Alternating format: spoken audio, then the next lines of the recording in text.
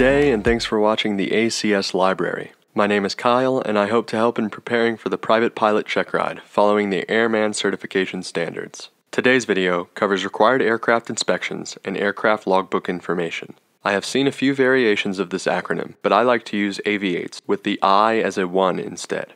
This includes the annual to be performed every 12 calendar months, the VOR inspection to be performed every 30 days, the 100-hour inspection to be performed every 100 hours in service, Altimeter due every 24 calendar months, Transponder due every 24 calendar months as well, the Emergency Locator Transmitter, or ELT, due every 12 months, and ELT Battery due every 1 hour of cumulative use, or 1/2 of the battery life. And finally, Static Encoder Inspection due every 24 calendar months. As far as regulations are concerned, the annual and 100-hour inspections are covered in FAR 91.409 Alpha and Bravo respectively. VOR inspections are covered in FAR 91.171. The altimeter and static encoder inspections are covered in FAR 91.411. The transponder inspection is covered in FAR 91.413. And the ELT and ELT battery are covered in FAR 91.207. The 100-hour inspection is required only if the aircraft is for hire. We will explain more shortly. The VOR, altimeter, and static encoder inspections are only required for aircraft operating under IFR, so we will not cover those further in this video.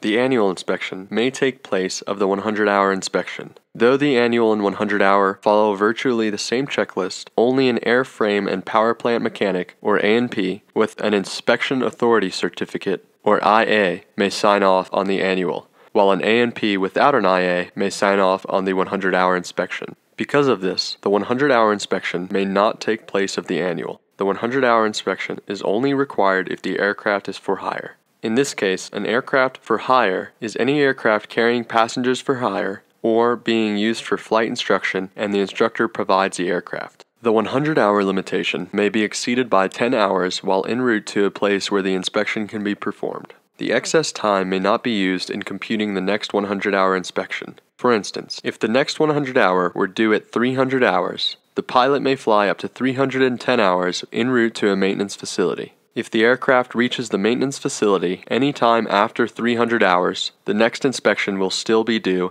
at 400 hours time in service, not 405 hours, for example. This is typically measured by observing the Hobbs time. ELTs can be tested for the first 5 minutes of every hour and transmit on frequency 121.5, offering us another easy memory aid. The ELT is to be inspected every 12 calendar months, while the ELT battery is to be replaced or recharged when the transmitter has been in use for 1 cumulative hour. This means that the transmitter can be used 1 time for 60 minutes, 2 times for 30 minutes, 10 times for 6 minutes, or any similar combination adding up to an hour, or when the battery is at 1/2 of its useful life. This date, established by the transmitter manufacturer, is to be marked on the transmitter and in the aircraft maintenance logs. Moving on to record-keeping requirements. According to FAR 91.417, records to be logged include any performed maintenance, preventative maintenance, and alteration of records of the 100-hour, annual, progressive, and any other required or approved inspections.